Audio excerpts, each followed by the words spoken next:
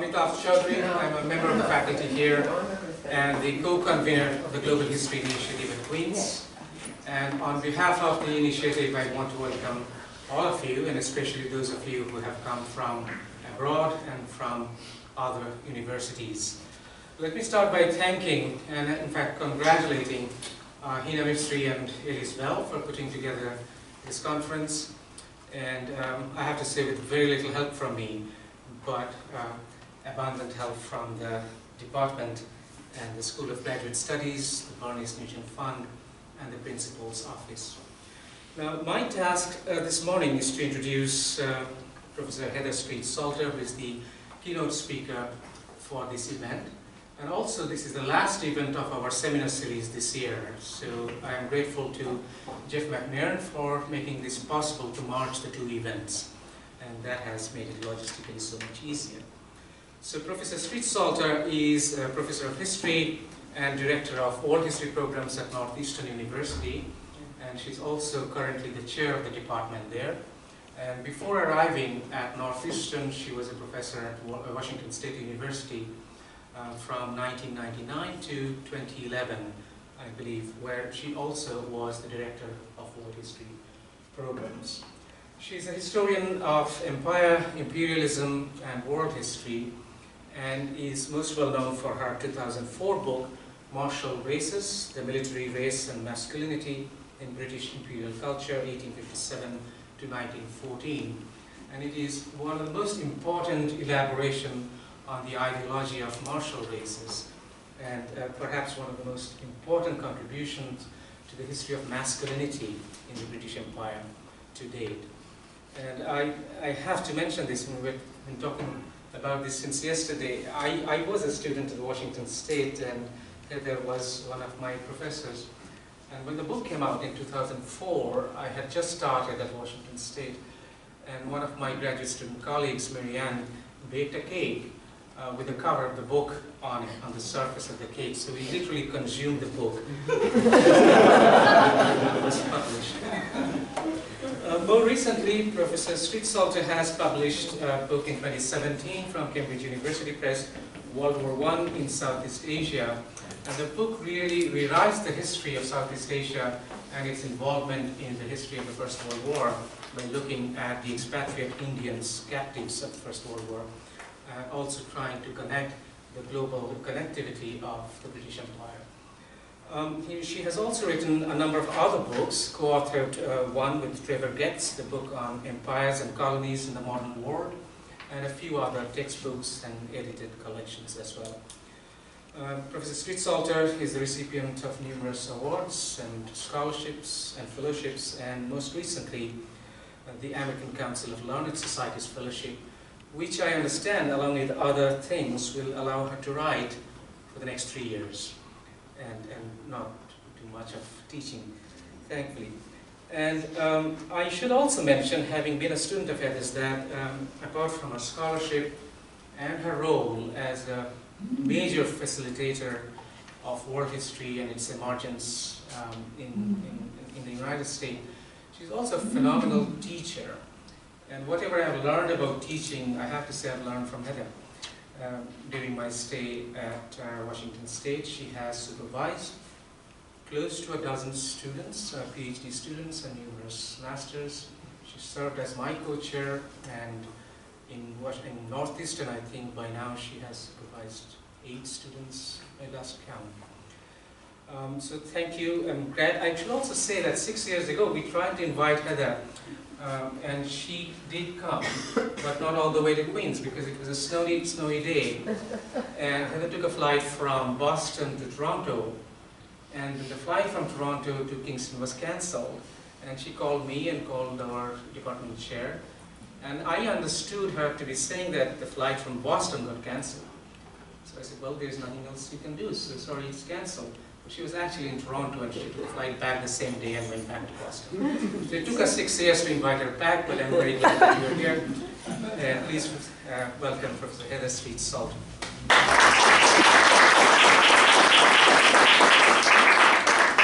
Thank you. Amitabh, and I made it. So, and we chose March for a reason, because we thought that would be a little bit better than February. Thank you all for coming. Thank you especially to Amitabh for inviting me, and also thank you, Hina and Elise, for organizing this conference. I'm really, really excited to be here, and also to the grad students who are going to be presenting, and for your really excellent work. So, as you can see from my title, oh, I didn't turn this on.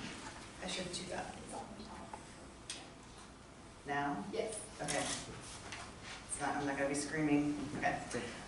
So you can see from my title that it is a very lofty title, and because of that, it's completely unmanageable and impossible to really talk about. There's no way that I could possibly talk about all of the wide variety of anti-colonial movements and the colonial response to them in East and Southeast Asia, even just in the 1930s. There was really a huge amount going on across both of these regions, and I couldn't possibly capture more than a fraction of it. So, like most historians, I'm going to pare it down while still gesturing toward a much bigger picture. And this has the advantage of keeping my talk manageable, and also of telling what I think is a really good story. So while the larger story that I'm going to be talking about has a lot to do with both East and Southeast Asia, most of the action that I'll be talking about took place in Shanghai in the early 1930s.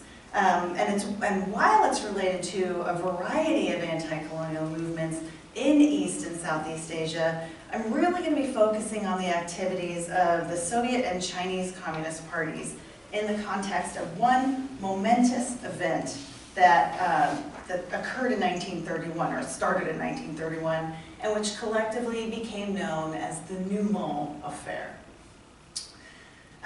So there's a variety of different reasons why I think the Nouveau Affair is important, and that I'll touch on today. But for the purposes of this conference, one of the key things is the way that it sheds light on the very close and even integral relationship between colonialism and violence.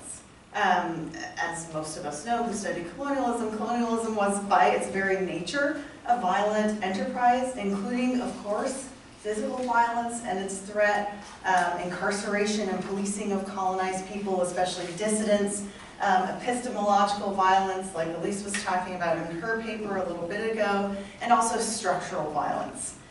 In the case of the Nouveau Affair, we can see all of these, actually, I can see all of these elements. What we're specifically going to see today is physical violence and its threat, especially with incarceration and actual physical violence, used both as a weapon of colonial authorities and also of the anti-colonial activists themselves. So we'll see violence in both ways. Why was violence so central to the events and actors in the Nouveau Affair? I think this partially has to do just with the nature of colonialism itself, which is always profoundly concerned with security, rooting out dissidents, and preempting threats to the state. But it's also partly due to the particular nature of what was going on in Shanghai during the interwar period, especially in terms of the convergence in interest between the powerful international community in Shanghai and the ruling nationalist Kuomintang Party, and also the revolutionary tactics of the Comintern, the Communist International, and the Chinese Communist Party there. So there's a whole lot going on just in Shanghai itself, in addition to the violent nature of colonialism more generally. So the stakes in terms of this affair were incredibly high. Everyone, both sides, believed that they were fighting for the future of their state or their territory or the right to colonize. Both sides believed that the other side was a dire threat to a viable future, and both sides believed that the ends justified the means, including incarceration, torture, and murder. Okay, so what I'm going to do is tell you a little bit about what the Nouveau Affair actually was, during which I think you'll see a clear connection to colonial and anti-colonial violence. And then I'm going to talk briefly about what the story reveals, in my opinion, about imperialism and colonialism more generally, and about international communism and anti-communism in the interwar period more specifically. And I should say too that this is the first time I came across this story. I don't know, I think it was in 2013 when I found it in the archives accidentally. And I've known that this needed to be a book. I needed to first finish my first book that came before this, or my second book that came before this. And I've been chair. This is the first time that I've really had a chance to get back to this story. So I'm super excited. I'm also really excited to hear any of ways that you can push me to think about this project, because this is what I'll be working on for the next few years. Okay, so the New affair. This is the fun part.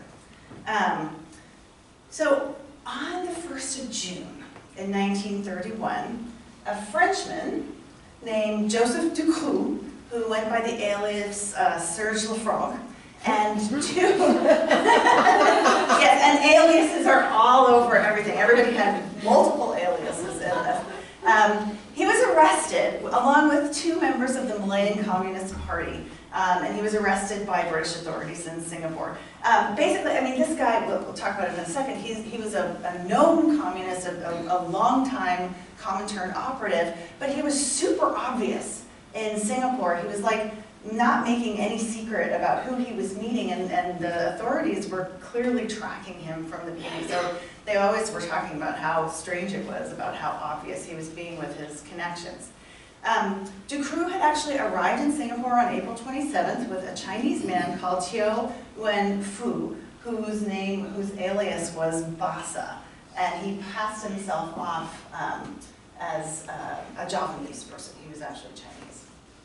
So on June 22nd, Ducroux was convicted after being arrested of assisting, this is a quote, assisting in the management of an unlawful society, which was the Malayan Communist Party.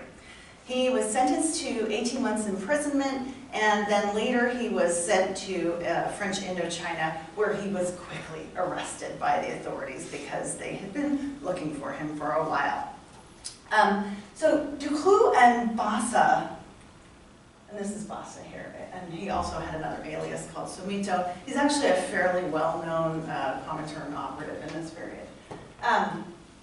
So Ducroux and Basa had been sent to Singapore as Comintern representatives with the object of overseeing the reorganization and revitalization of the communist movement in Southeast Asia. Ducroux, like I said, had been a well-known operative since 1923, and by the time of his arrest in 1931, he had worked with the Indian communist M.N. Roy to smuggle communist literature into India, and he had also served as the secretary to the president of the Pan-Pacific Trade Union in Shanghai. Right before arriving in, or recently before arriving in Singapore, he had been in Shanghai, Hong Kong, and Saigon, where he had made contact with both local and international communist agents. Basa had also been the subject of British inquiries to the Dutch a couple of years earlier. They said, do you know this guy? We think he might be up to something. But it was only with this incident that he was firmly connected to the Communist Party. So, all of this is to say that what was really significant about Ducroux's arrest in Singapore was that he was carrying an address book on him when he was arrested, which again was the most incredible blunder given what his address book had in it. Okay, so some of the addresses, one of the addresses led colonial authorities to Ducroux's contact in Hong Kong, and that contact was Nguyen Ai Quoc, Ho Chi Minh. Okay, so Ho Chi Minh was one of the liaisons in Hong Kong for this whole network that I'm going to talk about in a minute. So he was tracked down on June 6th by the British police in Hong Kong and then turned over to the Sûreté Générale. So there's Ho Chi Minh. And like I said, at the time he was serving as a liaison between the Comintern's Far Eastern Bureau in Shanghai, which we'll hear more about in a second, and all of the rest of the colonies in Southeast Asia. He was already well known to the French, and thus he was considered a very valuable catch. But that's not all. Even more significant, Ducreux's address book contained a telegraphic address for this called Hilanul. And that address was located in Shanghai. So the Singapore authorities communicated that address to the British-led Shanghai Municipal Police Special Branch. These are the people that work on the top secret types of stuff. And working in connection with the French Concession Police and the Nationalist Kuomintang Special Branch Police, they tracked down a guy named Hilaire Noulon, at least in the papers he was named, and he lived on, or the apartment that it came from was 235 Szechuan Road, and they went to his apartment on Szechuan Road and arrested him there on June 15th. So all of this is happening pretty quickly after Ducreux is arrested. There wasn't a whole bunch at the Szechuan Road apartment, but they did find a key to another apartment there. And so they tracked down this other apartment, and that had a jackpot. There were basically 3 steel boxes containing hundreds of reports and correspondence and handwritten letters and financial records of the Far Eastern Bureau of the Comintern and all of its connections to China, Japan and its dependencies, the Philippines, Indonesia, and Malaya, and Indochina. Further investigation after all this was found brought to light 5 separate physical addresses connected to the Far Eastern Bureau, as well as 8 post office boxes, 4 telegraphic addresses, and bank accounts at 7 different locations. Noulon, again, an alias, Noulon and his wife, who was arrested several days later, each had several different passports and aliases, and in fact, their real identities were only brought to light in the 1990s. So they never found out at this time who they really were. Catastrophically, for the Far Eastern Bureau in Shanghai, the confiscated papers contained all of the pseudonyms and handwriting samples for decoding them of the many individuals that it employed in and around East and Southeast Asia, payroll documents indicating agents who were working in the Chinese national government and the British municipal police and the Sûreté Générale. And also the key to decoding enciphered documents, which they had not been able to decipher. So it had it all. It was everything that they could possibly have wanted in this particular arrest. So following the discovery of the Noulon files,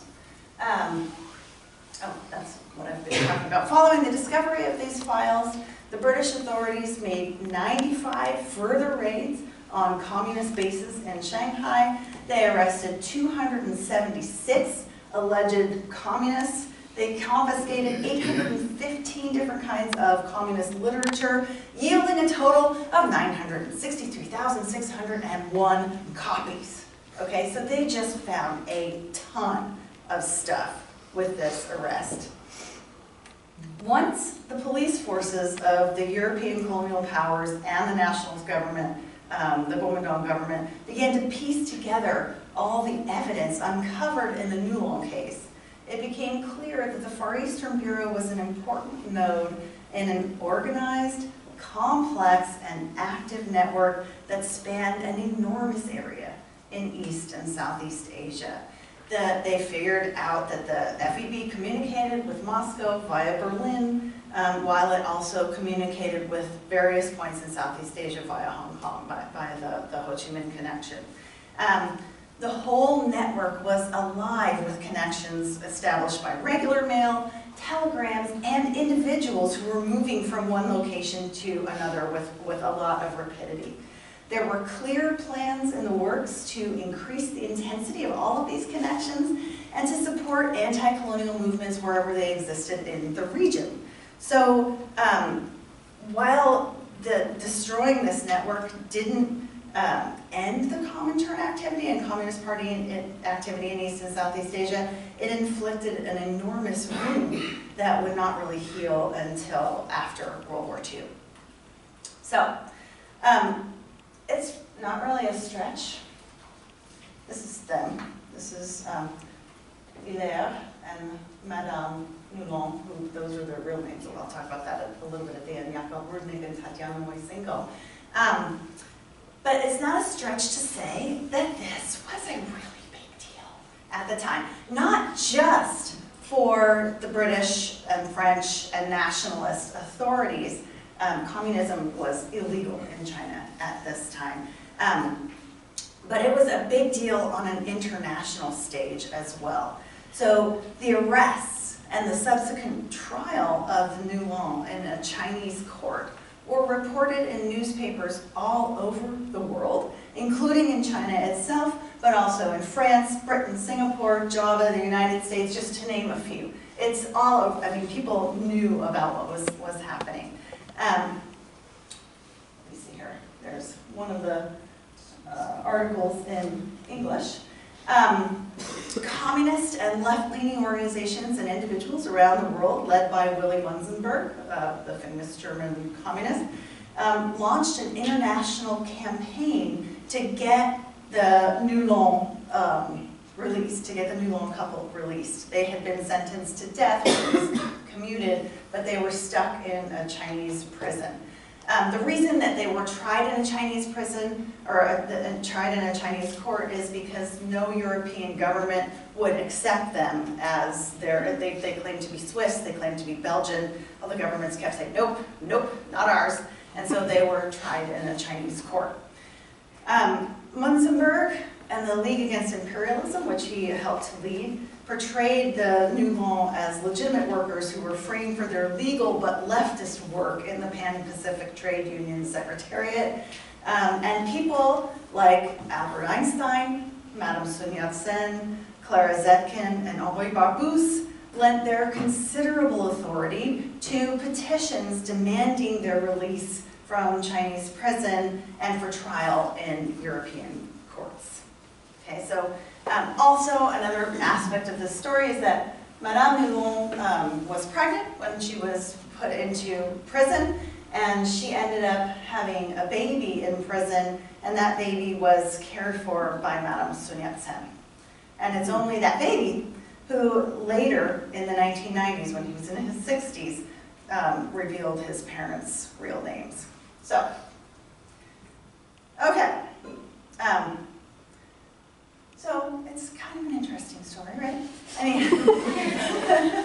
and when I found this by accident, I was like, oh my God, how many books have been written on this? So I started searching, but not much has ever been written on it at all. It's not that nobody knows about it, because most of the stuff that deals with Shanghai in this period actually mentions the Nulon affair. So it's not like nobody knows about it, but they're just mentioned. So there's 3 articles on this, 2 by the same guy written in the 90s, and 1 by me. And that is it. There's a few things, I've had some people search in Chinese language. There's a few things written in Chinese. And right now that I'm getting ready to go back into work on this, I'm trying to figure out what's been written in Russian. There is an article in German that I will be able to read, but it doesn't cite sources, which is not helpful. But it does. The person did have contact with the Comintern sources, and so I think it's worth a read. So anyway, there's just not much that's been written about this, and I think it's fascinating for so many different reasons. And so I'm just going to go through a couple of the reasons why I think the Nulon affair is significant, and as I'm talking, I think some of the violent aspects of this affair will become apparent. So first of all, I think it's just, for me, the Nulon affair is a metaphor for thinking about empire in the 20th century. For the last 15 years or so, I've been increasingly drawn to histories that explore empire not as a series of clearly bounded territories, in communication with their respective metropoles, but as a set of contested territories that were frequently connected or disrupted by transnational or global forces of one kind or another. So I like messy stuff, things that don't conform to boundaries that we think of. These forces can include mobile diasporas, pan movements, international communism, just to name the three that I am most interested in. And it seemed to me that the New Law affair and the vast network that it exposed is a concrete example of exactly this kind of porous, messy understanding of how empire functioned in the 20th century. So what we have is a network founded on an ideology and a politics with a center in Moscow and a strong relationship to the Chinese Communist Party, with a central node in a semi-colonial city, Shanghai, with links connecting it to all the colonies in Southeast Asia. From correspondence, we can see that it was not uncommon for Comintern agents to move relatively quickly between places like China and Hong Kong, Indochina, Singapore, as was the case with Ho Chi Minh, Joseph Duclos, Bassa, and the Japanese Tom Malacca, who also comes up in this story as well. So, although my focus is on East and Southeast Asia, the worldview of the Comintern was not that limited. The New Law paper also, the papers that came with the New Law affair, also reveal that part of the Comintern strategy was to connect communist movements in Malaya and the Dutch East Indies with Burma and India and Siam as well. So if we were to think of it visually and overlay this network on a map of the various colonies and their contact with the various metropoles, it would look completely different than what empire looks like on a map. Centers would be in different places, links would be connecting all of the colonies, and individual and print culture would be moving across every boundary regardless of national orientation. So to me it's appealing for that reason. Oh, and here's a map to help you visualize how that might look. I mean, here's how we think of the region, but in fact, all of these lines and boundaries, they're important in terms of how you get across them, but they're not important in terms of what's actually moving in this period. Okay, and it's not just anti-colonial activists who are moving across these boundaries that look so clearly drawn on the map. All of the colonies in Southeast Asia and the Chinese nationalist government had police intelligence networks, intelligence networks to combat communist activity within their colonies. But in this period, and actually this starts earlier in the 20th century, in order to be effective, they had to begin to cooperate with each other. One of the reasons it was difficult to be effective without cooperation is because of jurisdiction. So you couldn't just chase somebody across another boundary without cooperating with the relevant intelligence forces in other places. So as a result, the political intelligence departments of the British and the French and the Dutch colonies in Southeast Asia, and also the British, French, and Chinese police units in China, gradually developed formal mechanisms of sharing information about communist activity across colonial borders. So they assisted each other with all kinds of vital intelligence, and the New Law affair is one example of where this kind of cooperation occurred. The Chinese, and in fact, one of the things that the British and the French liked about the cooperating with the Chinese nationalist forces is that they weren't as limited in terms of the use of torture. So when there was a particularly difficult case, they would give them to the nationalist forces and turn them over to theirs, extract a confession under torture, and then they would give them back either to the French or the British. Okay. So once again, I think that this vision of how empire functioned complicates these sort of national imperial borders, making them appear more fuzzy and porous than they might have seemed on paper. Okay, second thing I I want to talk about in terms of what I think is the significance of the New Law Affair is this idea of pushing back the origins of the Cold War. And actually the book that I'm going to write on this is called The Chill Before the Cold War. And I can't take credit for that. That was my husband's idea. But I like it. And I think that it's really that the New Law Affair is one way into this idea that the battle between communism and anti-communism had a past that really predated the 1947 period, when really we talk about the Cold War beginning, by several decades. These papers really illustrate, in a relatively compact case, something that can be gleaned from a multitude of disparate archives, beginning in the early 1920s. And that is that in the interwar period, the British and the French and the Dutch governments, and then later the Chinese, saw communism as, quote, a danger of the first magnitude.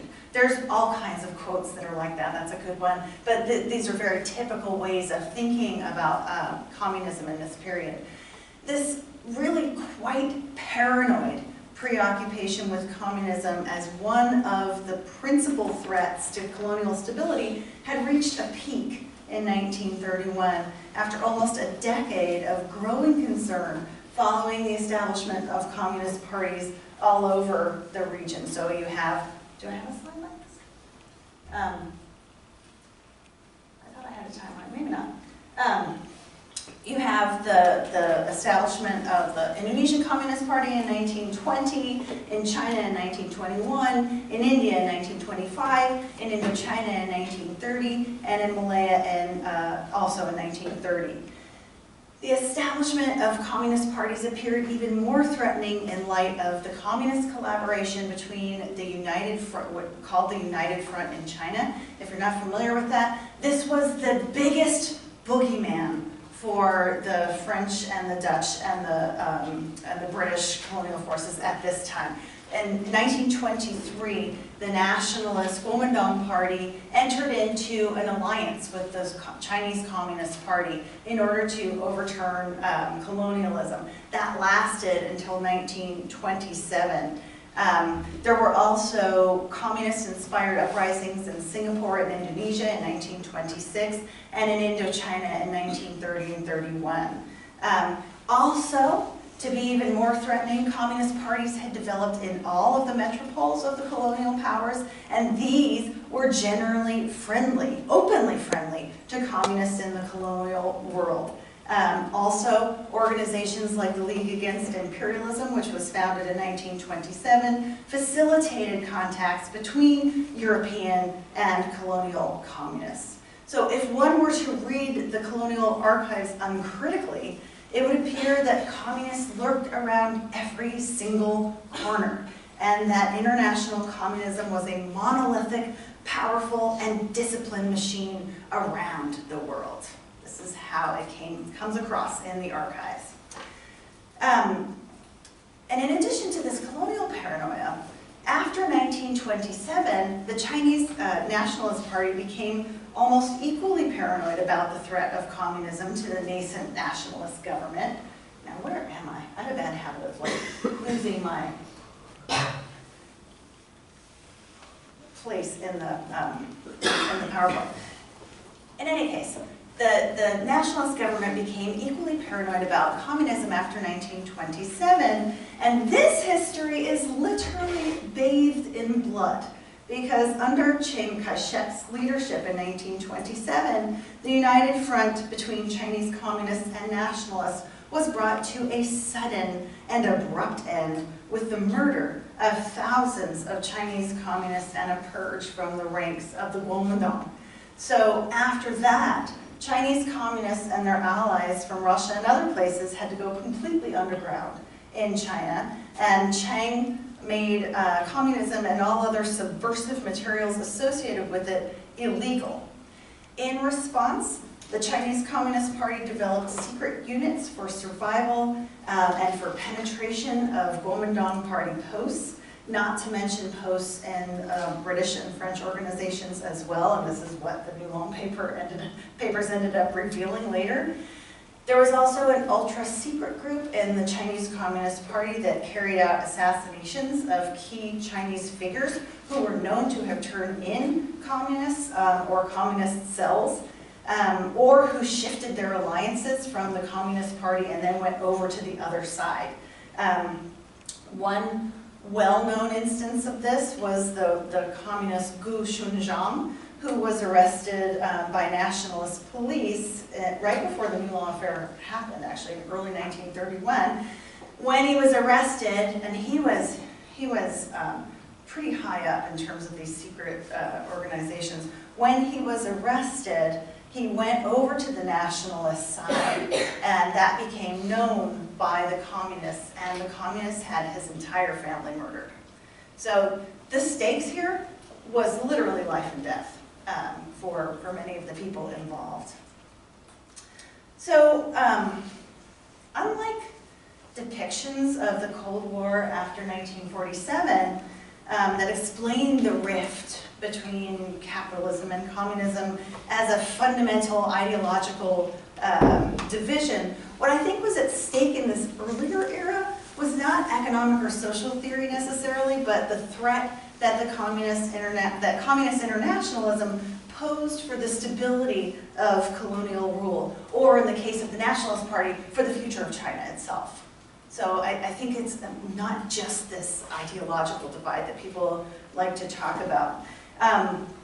The very idea that colonial subjects might gain a theoretical understanding of their own oppression spread by activists moving in and through borders that were supposed to be firm and financed by a powerful rival was enough to make it really a very scary prospect to be beaten back at any cost.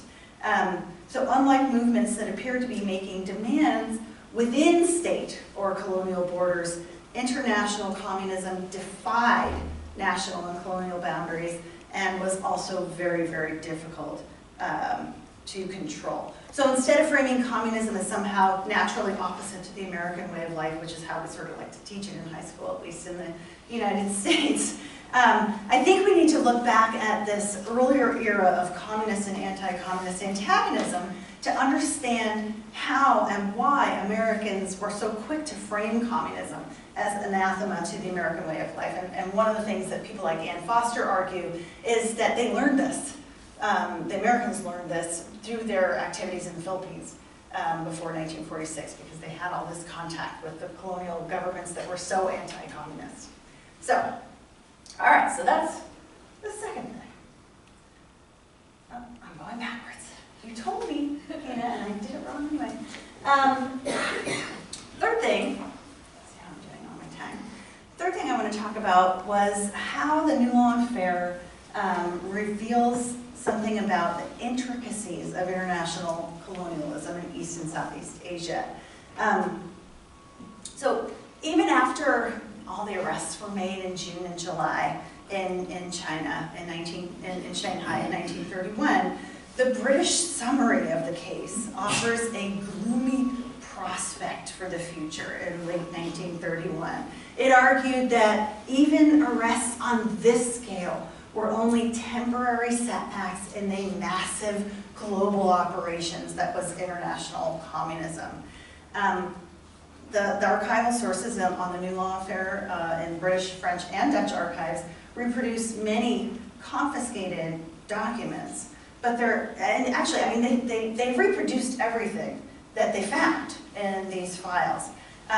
When their analysts looked at them, they clearly believed that communism in East and Southeast Asia was a strong and growing movement with clear and regular direction from Moscow.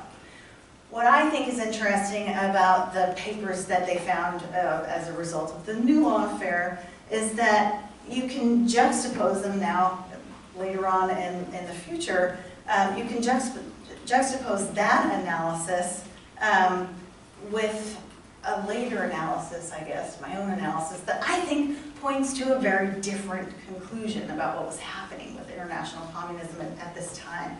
In fact, I would argue that communism in the region in 1931 was at a very low point for a variety of different reasons. The Indonesian Communist Party had been all but destroyed in the aftermath of the 1926 rebellion, when the Dutch had harshly repressed the participants and all of their supporters. In China, as we know already, after 4 years of Chinese Communist Party collaboration with the Nationalist Kuomintang Party, Chiang Kai-shek had brutally purged the ranks of the Kuomintang, and now the communists were on the run and in hiding. And so from that point on, communist cells were subject to extreme repression if caught by nationalist forces. In Indochina, the 1930 uprising at Yanmei had been met with such savage violence by the French that it was known as the White Terror. So there was a lot going on. In fact, the violence there was so prolonged that it resulted in a sharp drop in morale among Vietnamese communists at the time. And then in April in 1931, the arrest and the turning of Gu Shunzhang that I was just talking about had already exposed a number of communist moles in a variety of nationalist and foreign organizations, leading to their imprisonment or execution. Okay, so because of these massive disruptions in international communism, as we know, both the Comintern and the Chinese Communist Party had to conduct all of its activities in China in secret, and also, of course, in the colonial world, using legitimate businesses as covers for their covert work. Communications with communist parties in Indochina and Indonesia or the Dutch East Indies, was sporadic, and all of the regional communist parties, including the brand new Malayan and Filipino parties, were desperate for money, information, and tactics. Ho Chi Minh, there's actually, when you read Ho Chi Minh's correspondence, most of the time he's going, what am I going to tell these folks? They're asking me questions about money. One quote is, every time they write me from Malaya, they ask for financial help. What concrete answer shall I give them? You know, and so you see this from Ho over and over again. So rather than viewing the networks involved in the New Long case as a consolidation of power by the Comintern, I think it's more accurate to see the actions of the participants as an attempt to revive and reinvigorate connections and communications that had recently been under such serious assault.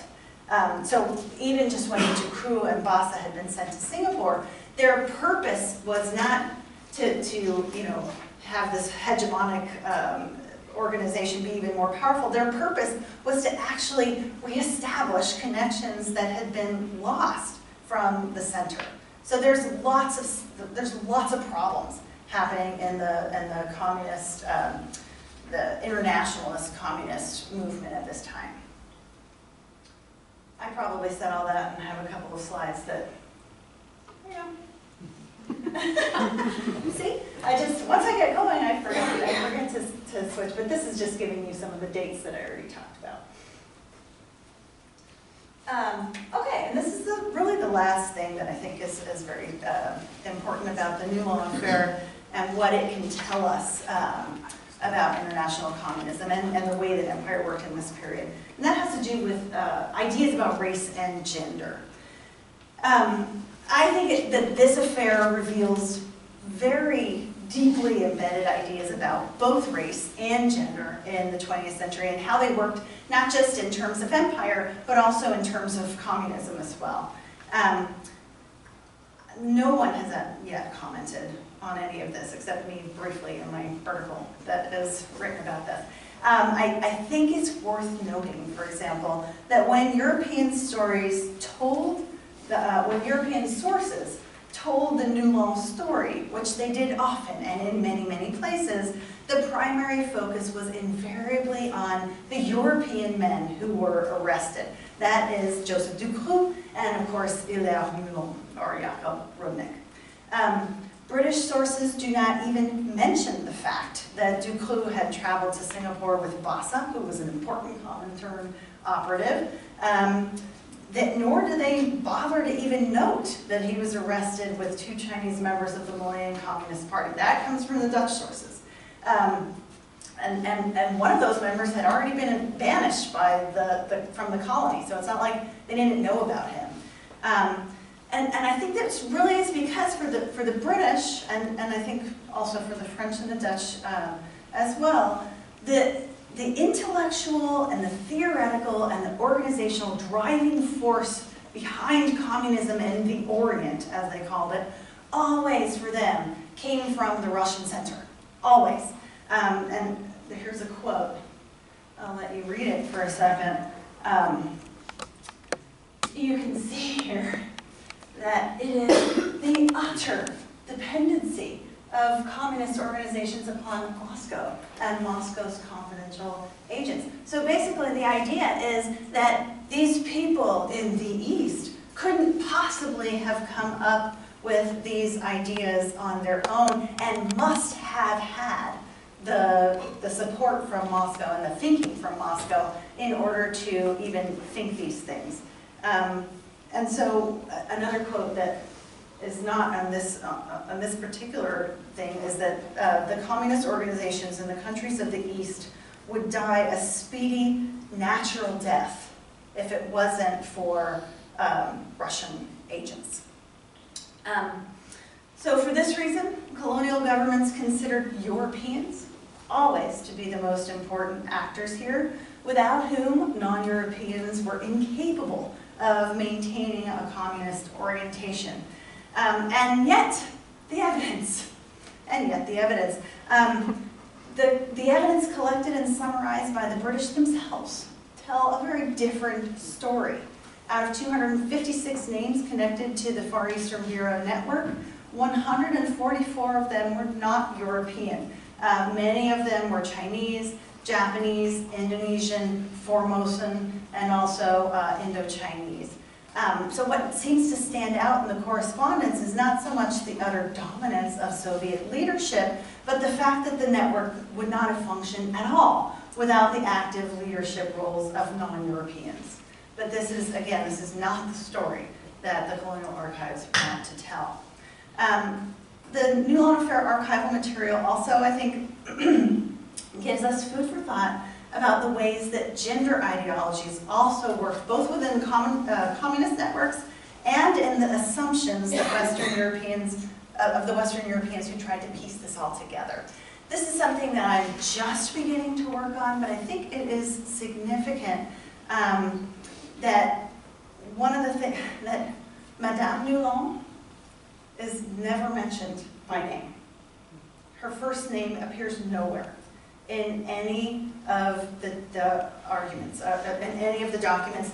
That includes all of the British documents that they have in the National Archives, and also the French archives as well. The Dutch sources, instead of calling her Madame or Mrs., the Dutch sources refer to her as a helpster without ever referring to her by name. So we know, though, that women were important. And in fact, Madame Nulon, Tatiana Moisenko, was one of the key figures. I mean, she and Jakob Rudnick were the keys in this entire network. We also see from the payroll that there were women who were on the payroll of the Far Eastern Bureau who were getting money from the Comintern.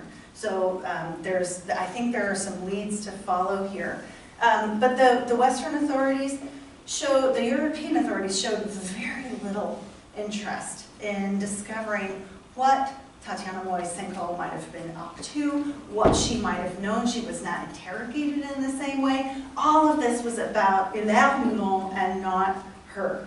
We also know from the Comintern sources, or the sources that were recovered, that female agents, though, on the other side, were not considered as important or as, well, I don't know about important, but as valuable as male agents, because they were paid 50 gold dollars less than male agents anytime they appear on the payroll.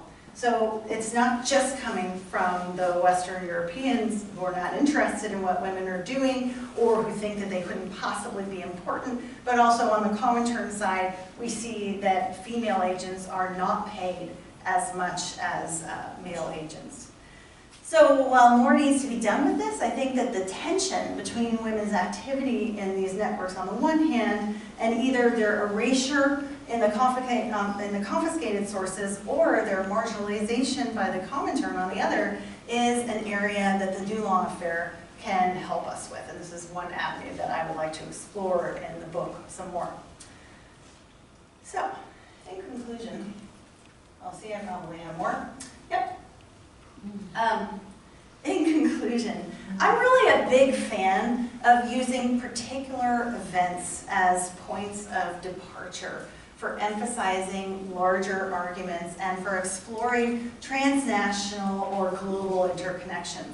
I think that the New Law Affair, in addition to being what I think it's a riveting story actually, but in addition to being just a great story, I think it allows us to catch a glimpse of a colonial world that is far, far messier than colonial authorities would have liked.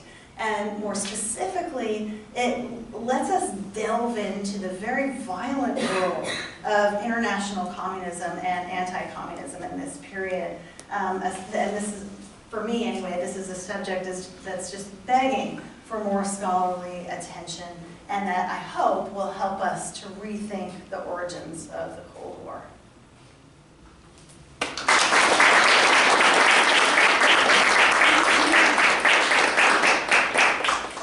We do have a bit of time for questions. Do you want to take the questions? Or? Yeah. Yes. Hey, great talk. Thank you so much. I'm really interested in the last bit about the race and gender analysis. I think that's an amazing point to bring to this kind of Cold War, pre-Cold War discussion. In terms of the labor that the women were contributing to this movement, would it have been the same kind of tasks as the men, or was it gendered labor in the sense that we see kind of women's work in other kind of movements? What can you say to that? I don't know yet fully, but I do know that Tatiana Moisenko was doing the same kinds of things that Jakob Rodnik were. I mean, she was setting up all these secret addresses. She was leasing apartments. She was communicating with Berlin. I mean, she was clearly not just a helpster. She was doing the work of the Far Eastern Bureau, in addition to her husband. And they always call him her husband. She did have a baby with him. I don't suppose they had to be married, but the sources, the British sources, constantly, like, well, if they're really married, well, if they're, really together. That's the one. That is the one thing that they constantly said about her.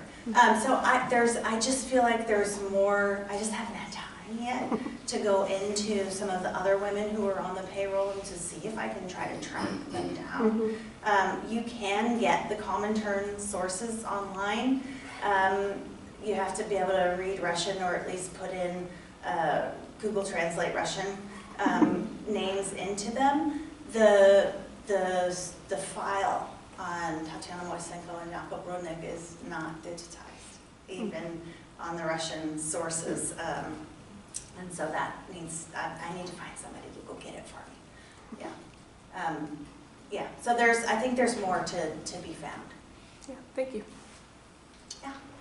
I thought, as you were highlighting the way in which this pushes back time, like the Cold War is particularly fascinating component of this affair.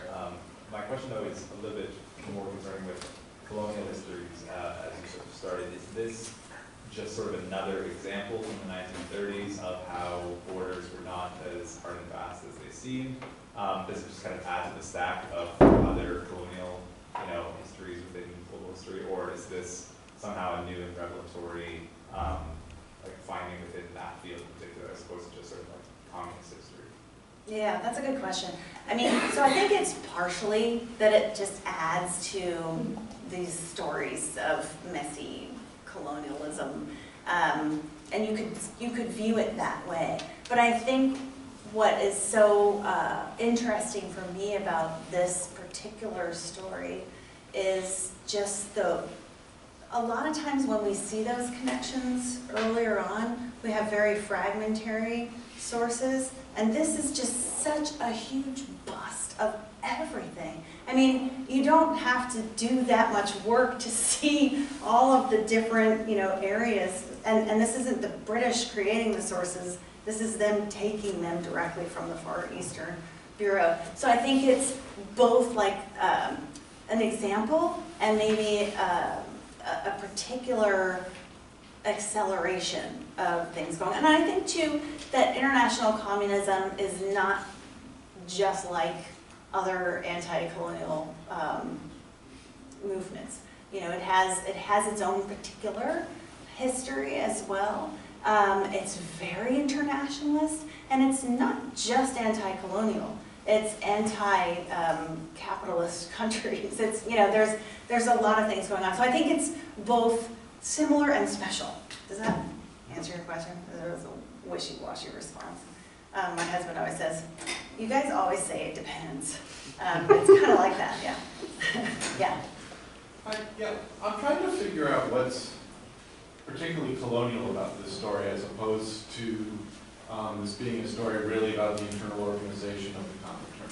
Yeah. Because if this cache of documents had been found of the Latin American Bureau, for example, instead of the South Asian, you would have been dealing with the same kinds of tensions between Russians and other Europeans and locals, tensions over, I'm sure there's all sorts of debates about doctrine and you know, strategy and things that you didn't go into in the talk, but I'm sure they must be there.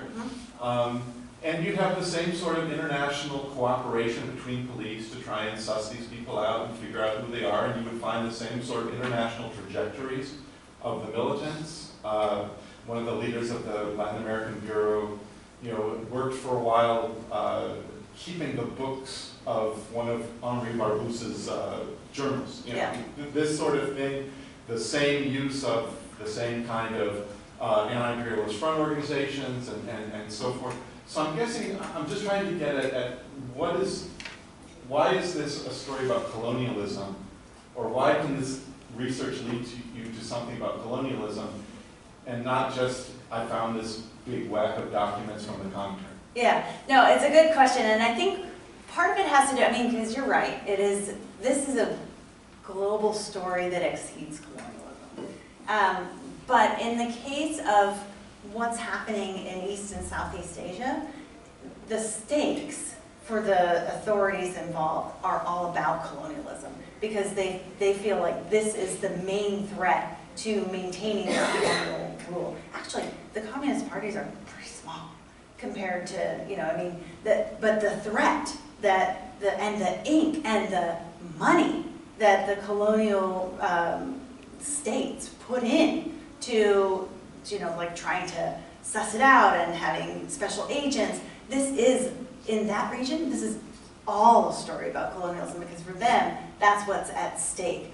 Also in China, it is a story about colonialism because the Chinese communists see part of their mission as getting rid of the colonialist, you know, even though it's not a formal colony, Shanghai is, I mean, it is very much a semi-colonial state. Chinese activists think of it this way, and during the United Front with the Kuomintang, so did the Kuomintang. I mean, the Kuomintang is still, interestingly, they have a lot in common with the British and the French when they're trying to fight the communists, but their ideas were anti-colonial at the start. So it's both a larger story, but in this area, it's about colonialism and its maintenance or its overthrow. Does that make sense? Yeah. I guess I have a question kind of related to the previous two questions. How significant do you see the division between classifying your work as Cold War historiography or Cold War history versus colonial history versus imperial history versus transnational history? Because the previous two questions both were like, is it this, or is it more one or the other? And I was wondering how you see those different, firstly, how those different genres might interact, and secondly, whether you think the way that historians divide their own work is significant or something that should be reconstructed. Mm-hmm. I mean, so just thinking about my own trajectory into this is I am a historian of empire, and that's how I got into it. And actually this part of this story I was thinking of was going to be part of the same book that was part of the World War I in Southeast Asia, because this is all about different anti-colonial movements. In the case of the World War I book, it was Goddard and the Vietnam Restoration Association, and then it becomes International Communism. So I come at it from a very empire colonial perspective, but I can see that it is pushing up against people who sort of like stake claim in terms of like the way international communism is talked about in general does not necessarily see the colonial story as the most important part of the story or as an important part of the story. And I don't even know yet what Cold War historians are going to say to me. I think that one of the things I'm going to be doing with the ACLS fellowship is reading a lot in these other historiographies, because I don't yet know, I mean, except for Ann Foster's work, there aren't that many people who are trying to make the claim about earlier origins of the Cold War, particularly from the American perspective. So these are just things that I'm going to need to be working on to see how I'm going to position it. Yeah. Yeah. Clearly Europeans like Cold War historians, but also would you want to cater to the whole Pan-Asianism talk going on here? Because my personal investment in this, I studied the same period, but my personal investment in this is the way in which communist leaders, you're right, there'll probably be just 5 or 6, but they're like the whole British government spy network is obsessed with them, and the National Archives is just obsessed with them. But they were also okay with siding with fascists, and as long as the British are out of the picture. And I've always struggled with that, and I was wondering if that kind of like, if you're going to have to say anything about, or do you want to address that very innocent way of looking at Pan-Asianism as like, oh, all these people, anti-colonial people coming together, mostly just men, and it's just like, now they're coming together with Germany or Japan. Yes, well, that's what the World War I and Southeast Asia book is actually about. Yeah. And it's about these opportunistic alliances with whoever is going to give you the right result, especially with the violent anti-colonial activists. Because there's a variety of things happening. There's people who want to work constitutionally. There's, that's why I was saying at the beginning of the talk, it was such a lofty title. There's no possible way that you could do that, even in an entire book. But the Pan-Asianist aspect of it, I mean, it's a historiography that I'm familiar with from the first book. I need to read more up into the 1930s. I'm really comfortable with the World War I through the 1920s. But I think that it will appear, and in no way do I want to say that, look, the communists were the good guys. They were fighting against the, because there was a lot of really bad stuff. Ends justify the means kind of thing that happened on both sides. Yeah, but it is something to always keep in mind. Yeah. So I have a few questions. The first is, you mentioned Eamon Roy. I want to hear a bit more about how he's involved here. I only know because I came across it in the documents. I can tell you how he was involved in World War I a lot more. I mean, because he actually appears in my first book as well, because he moves through the Dutch East Indies and ends up escaping from authorities. He's one of the people that makes contact with the Germans in the Dutch East Indies. He's everywhere. He's everywhere. He's super active. And the fact that Ducreux had just had this relationship with him where they were trying to import stuff into India was just something that I came across in the sources in passing. And because I know about Roy, I mentioned it, but I need to dig more. The second question is the messiness of empire, and you're talking about it's not really the neat divisions of empire that we have been meant to understand.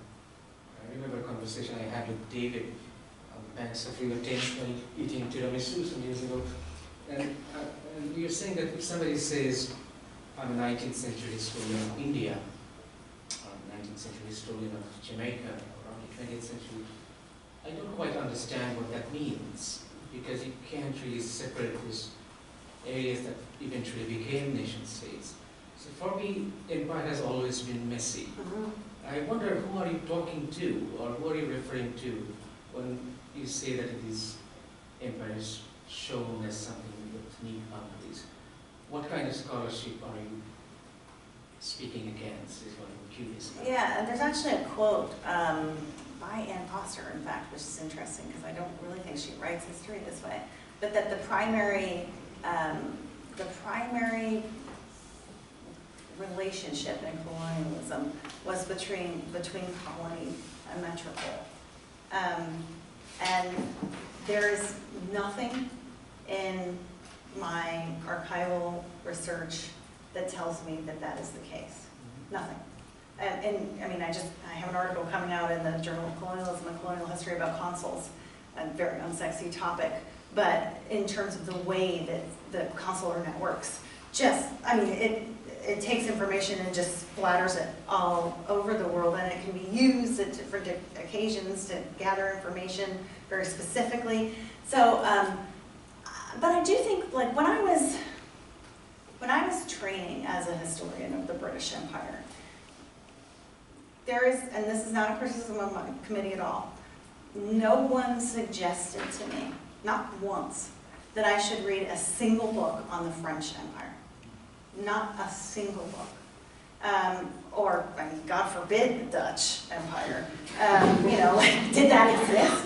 So the way that people were trained, even when I was trained, I'm 50, right? So not that long ago, but the way that people were trained was to see, even if it was like, even if people understood as they were writing history or doing archival work that they could see some of these other things, that's not how it was written about, and that is not how we were trained. So I just had no sense of some of the other things that were happening in other empires. And when I started doing that work, you could really just see how there's no way to separate it. And I think most work in the last maybe 10 to 15 years, I don't know about most, but much work in the last 10 to 15 years has been involved in trying to open that space up and just to see those connective areas, because it's not like we didn't know they existed, just like with the consular network, everybody knows they were there. No one has written about them. No one has written about how they, you know, what work they did in terms of trying to make those connections. And so I think it's less of just not knowing, but not explicitly studying those connections. I was curious about your comments around unthinkability and the kind of knowledge production that goes into these ideas. I was curious if in your kind of preliminary investigations, if you see people exploiting those on either side, or how that shapes strategy necessarily. Obviously it comes up in reporting, but you know, does the Comintern know that they don't think women can really do this, or that they don't think that Asian operatives can do this the same way? I'll tell you more when I finish more of the research. But I think at this point, my preliminary answer would be no. I don't think they know very much about it. I mean, I think if you're looking at the race side of things, which I'm much more comfortable with, I do not think that the British, for example, were aware that their own ideas about how to think about race were fundamentally shaping the you know, who they thought was responsible. So that would be my preliminary answer. Is that I think that those were not self-consciously known. Yeah, and there's, I mean, I'm not an expert in 1920s communism yet, but the people that I know who are talk about these blindnesses with gender as well. Just thinking about, you know, just not quite understanding the, even though there is a call for gender equality, it's not working out that way in real life. Yeah.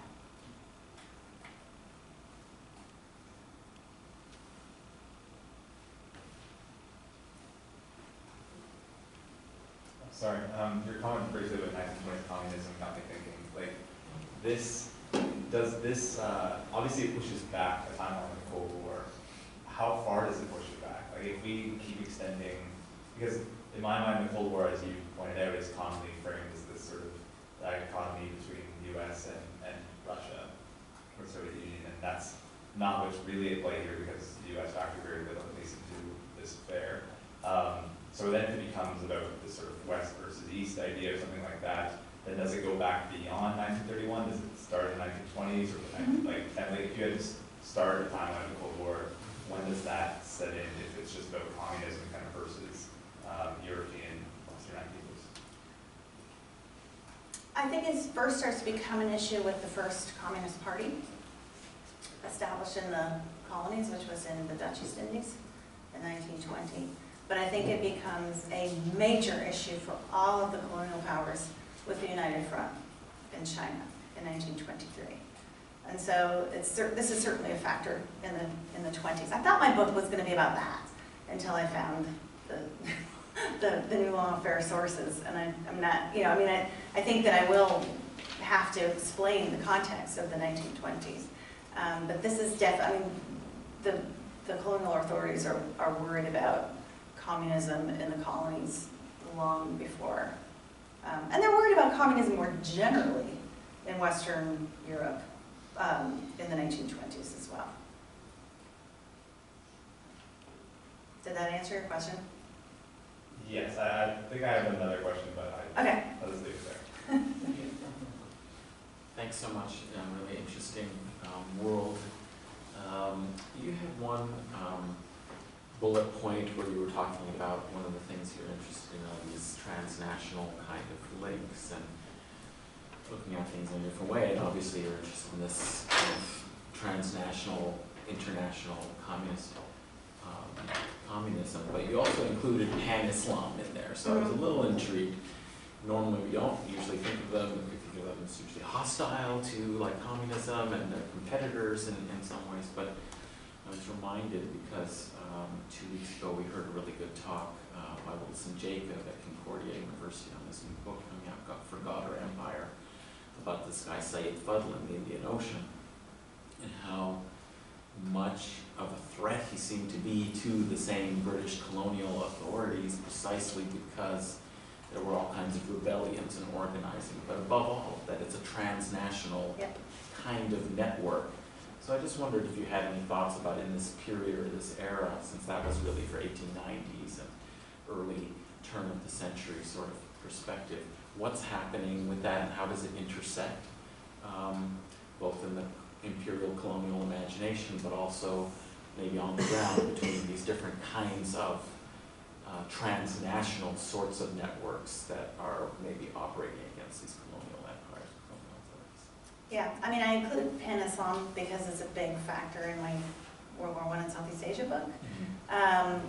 And, I mean, so I feel like pan-Islam in terms of being the bad guy, according to the colonial authorities, had its day in World War I, prior to World War I a little bit, but especially in World War I, and then receded at the end of the Khilafat movement. So it takes a break, but like the interesting thing about like Goddard as being a sort of, it's more complicated than pan-Islam, but it does take on some of these pan-Islamic ideas, certainly in World War I. But then the Goddard activists turned to communism after the war, and Goddard doesn't go away until I think 1945. I think. Jamil Aden, I just read his, I forgot what it's called, The Idea of Islam, something like that. He talks about how these ideas about pan-Islam is very threatening. Anything that seems to cross borders, pan-Asianism also can be very threatening at certain times as well. Anything that seems to cross borders and have like a an ideological center. So like the Caliph, or or Japan with that brand of I guess variety of Pan-Asianism, or international communism with Moscow. These things are deeply threatening for that reason, I think. Aiden talks about Pan-Islam sort of going in cycles, and after the end of the Caliphate movement, it's sort of in a low, but it comes back later, after the war, after my period. In the 1930s, it is not as big of a deal, but it is one of those things. I see continuities between how the colonial authorities respond to Pan-Islam and the way that they end up responding to international communism. Yeah. I guess my question again is about the borders you kind of mentioned, and so a lot of your was about empires messy, and from the sources, how messy did the imperial authorities see their own empire? Because it comes across that they were like flipping their shit at everything. They're like, there's communists here, there's Pan-Asians there, like what are we gonna do? I'm never gonna leave my house again. And like how clean or messy did they view the British or the French or the Dutch empires, and how porous did they see their own borders? And so like how solid did imperial authorities view empire? That's a great question. And in fact, for Pat Manning, one of his criteria of how important you can say something is whether or not people at the time saw it in that way. In my mind, what we've missed as being trained in those ways that I was talking about on the top, by just looking at the British Empire, or just looking at the French Empire, in my mind, we've missed how actually people saw it at the time, including colonial authorities, but also anti-colonial activists. Colonial authorities were never confident about the borders. They knew all the time. I mean, this is one of the reasons why they had all of these agents and passports and all this kind of stuff, because they knew this stuff was happening all the time and were constantly worried about it. So I think yes, the borders existed and they had jurisdiction, right? So they emphasized the hardness of the boundaries that way, but they didn't see the hardness of the boundaries actually, keeping things out. They see them as hard and they know they're not. Yeah. Unless you were going to ask. Yeah. So, it's, that this is after my comfort zone chronologically, but this actually reminded me of an undergrad paper I wrote many, many years ago about the Greek Civil War, and basically the Americans assuming that Moscow is directing everything down to the lowest level, where in fact Moscow was like, this is all you, we have nothing to do with this. And it seems like it's a recurring theme of the Americans or the colonial powers assuming way more centralization and organization than ever actually exists. So it really doesn't seem to be unique here. And is that just a general feature that everybody always assumes that the enemy has their shit together more than they really do, or is it specific to communism? I don't know. It's not specific to communism. I think when you see this kind of reaction is when a state or an entity, I suppose it wouldn't have to just be a state or territory, feels that its security is deeply threatened. Whenever I've seen that over the years, whenever you see that, then you see sort of disproportionate reaction by the state or organization or entity, only because the stakes seem to be so high. The stakes seem to be, well, if this organization succeeds, we'll be gone. If this organization succeeds, they will overthrow us. And this is one of the reasons I think that Goddard was so threatening. The French actually developed a special security agency during World War I specifically to combat the Vietnam Restoration Association, which was a small party. But Sao, the Governor General, just thought that if they succeeded, there would be no Indochina anymore. So I think it really has to do with this, the level of threat that seems to be represented by these organizations. Yeah.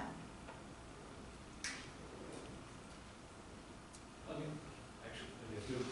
Anybody else? Go ahead. Okay.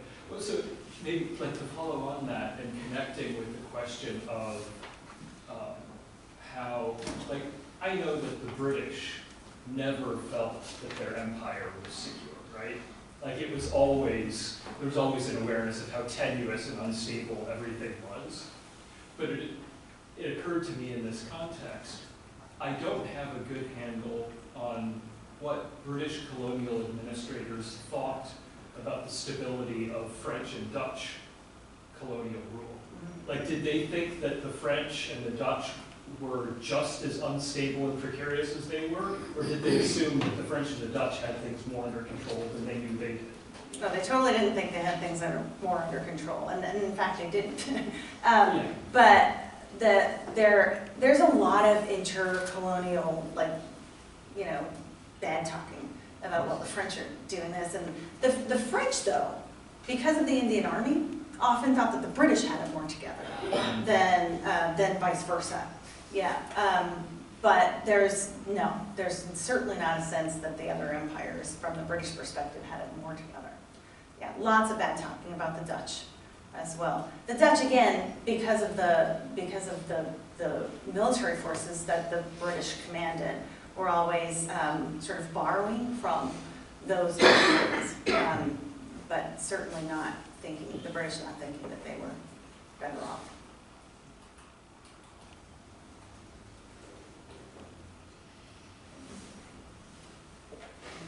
Maybe I'll just do this. I just really super quick factual question. You have the documents that they got from the monk, right? What languages were they in? What's the sort of proportions of how much was in French, how much was in Russian, how much was in whatever? The wonderful thing about what the British did is that they translated almost everything that they got. Now, so it's in English, except that, and then they sent condensed versions to the Sûreté. They also sent a condensed version to the Americans in the Philippines and to the Dutch. Those are in English. The Dutch and the French have their own, which are in Dutch and French. What I really want to work on is Comintern records that I might be able to find. That I don't read Russian. I could pay somebody to do some of that. But some of the, apparently, this is something I just haven't had time to do yet, apparently some of the Comintern stuff that's directly relevant to this is also in German. And I'm going to see what that has to say. But yeah, I mean, that was just, the reason it's so valuable is because they translated. But you don't know the original languages they were in? That's a good question. It might say, but I don't know off the top of my head if it does. It's useful to know. Yeah. Oh, yeah. You're totally right. Yeah. Yeah. Maybe following on that, so where are the actual original documents that were seized? Are they preserved, or the only thing that's been preserved is these copies and translations? That's a great question. I have not seen the original documents. They're all they have them in these blue files that were translated and collated, and they have them, they're boxes and boxes of them. They have them collated by region. You know, this is what's relevant for the Philippines. This is what's relevant for Indochina. And then they have the central, then they have the banking ones. In my experience, the Comintern documents that I have seen, a lot of them are in Russian, of course, but also German. I've read some in French as well. But the other thing that I think is missing from this story, and I don't know how hard or easy it would be to find them, are documents from the Chinese Communist Party. I mean, because it's not the same thing. You know, I mean, there are different actors doing different things. I'm not sure how much would have been seized in the raid, because this was the archive of the Far Eastern Bureau of the Comintern, not of the Chinese Communist Party. So I think there's just more work to be done to figure out, like, is this all I can really get, or is there more? Yeah. Almost out of time. I just had a quick thing. I was going to talk about language, but I was going to frame that slightly differently to ask, when does it matter to know the language, and when does it not when you are designing a project? But we had a discussion on that, but I was going to say that, of course, this is a fascinating story, but also the major attraction of it is the Cold War connection. But that's where you get most of your pushback. And so perhaps it's helpful to think about how this is not a story of the Cold War, how this is actually not a continuation of what becomes the Cold War later, only to dismantle those arguments to make it get stronger. Just to think about how this is a separate entity than what becomes the Cold War later.